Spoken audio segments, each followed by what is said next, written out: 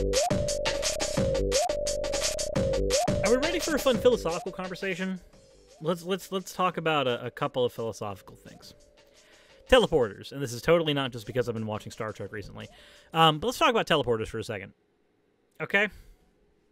Now, I'm sure everybody has that fantasy that one day we're going to get teleporters, and when we get those teleporters, we're going to be able to go from one end of the Earth to the other, or even up to the ISS, or even the moon, or a Mars colony, or whatever. And we'll be able to go to those areas safely, and it'll be great, because instead of having to deal with costly space travel, we can just beam ourselves there. So, let's talk about, trigger warning, suicide. So what is a teleporter supposed to do in science fiction? There's a couple of ways that it's argued in science fiction. One of them is that the teleporter deconstructs you into energy, which is what it does in Star Trek, fires you out, and then reassembles you elsewhere based on the data. In fact, actually, even in Star Trek, they can use image data of a person to reconstruct them. So what happens when you're deconstructed into energy? Well, I can tell you I can tell you a function that happens right now that deconstructs you into energy. It's called being digested. Being eaten. That deconstructs you into energy. When you're deconstructed, do you die? I would argue that, yeah, pretty much. Even if we assemble a thing at the other end that looks like you, speaks like you, has all of your memories, but I'm pretty certain that whatever is on the other end is not you. The you that exists died the minute you walked into that teleporter, the minute you got separated into 1,000 tiny bits and reassembled back together somewhere else. Now, this is because we have a problem of consciousness to deal with. Consciousness does not matter, therefore it would not be able to transfer from one end to another. That is if you believe consciousness is a thing as opposed to an end result. I view consciousness as an end result. An end result of the synapses in your brain and those functions leads to a phenomenon we know as consciousness. Just as I don't believe we have free will, but we have a functional illusion of one. But that does not move over there. If consciousness is indeed separate from the brain, it would not be able to fire through this teleporter. Which would mean one of two things would happen. Either consciousness is an emergent property that would come up from this individual once they are fired over there as energy, which creates another problem we'll get into in just a second, or a being would be assembled at the other end that has all the biological functions of you, but no consciousness. It'd just be dead. It'd just be over there and completely brain dead because the consciousness couldn't follow through. Depending on your view of consciousness, one of these things is going to happen. Now, likely, if we had this teleporter that fired with energy, what's another thing that could happen? Well, if a teleporter works the way that it does in something like Star Trek, and it bases everything based on an image of you, and then reconstructs that image elsewhere with all your memories, what's to stop that from just having a nicely charged battery, because you're functionally just turning into energy, going into the battery, and being fired out elsewhere? What's to stop you from being that battery, or something else powering that battery, and it assembling a new version of you elsewhere without deconstructing you? Because if I'm right, and the consciousness just pops up over there, and you functionally die, then the being that's over... There's nothing saying that the being that's over there could not be constructed, basically cloned. Not cloned in the scientific sense, but cloned functionally over there. This is a copy of you. Now, there's another issue with this. Another issue here, and it's not just that, you die.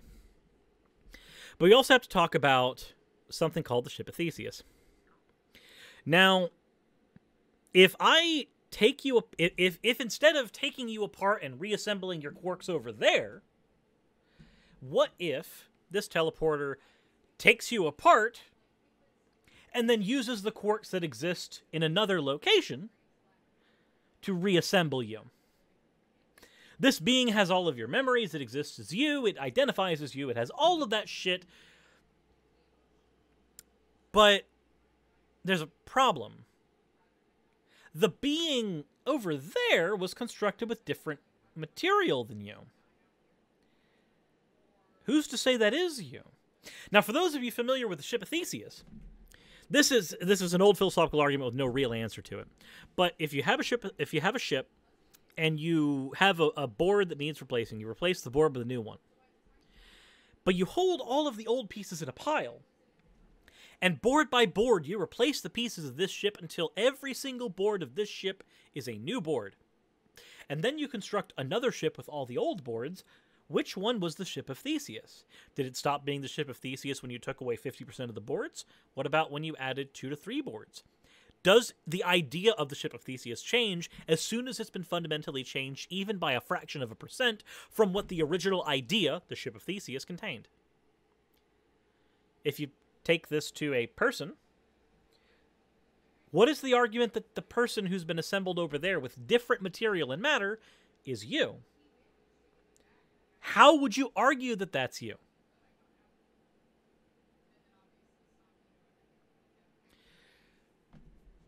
And yet, we run into another problem. We run into another issue. It's not just that we can't identify that that thing over there is you.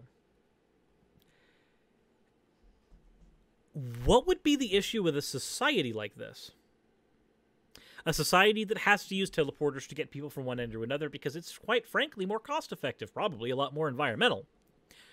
Do you accept that your lot in life is to live for all of 7 minutes before you get back in the teleporter from the grocery store and let the next copy of you take over from there?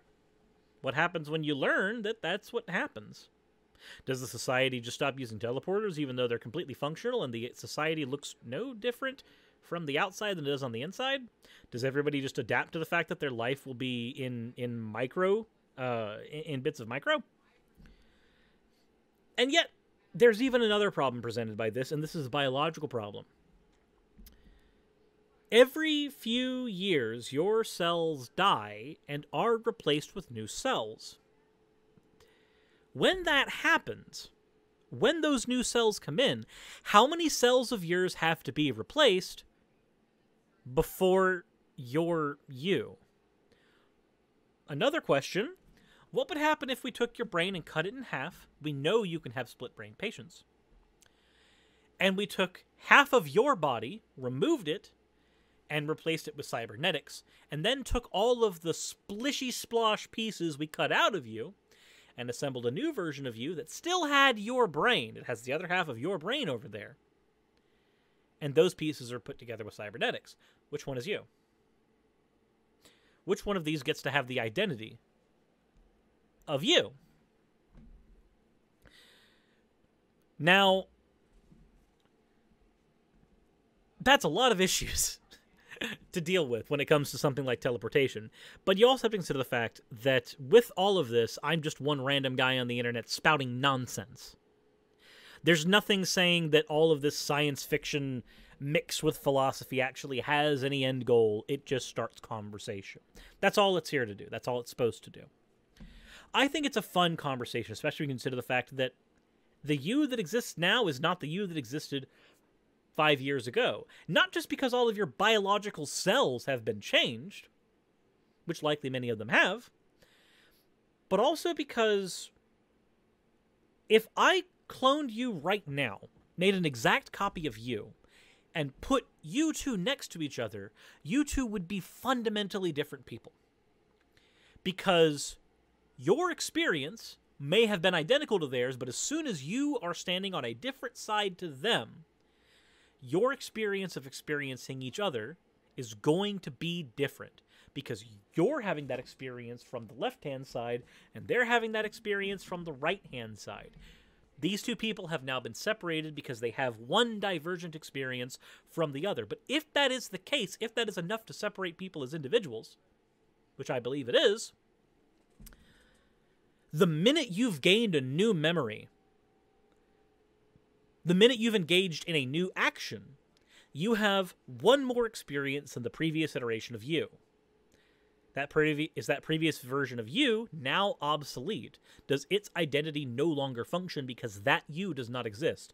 The you that had all of your experiences up to year 27 ceases existing as soon as you have all those experiences plus a single second.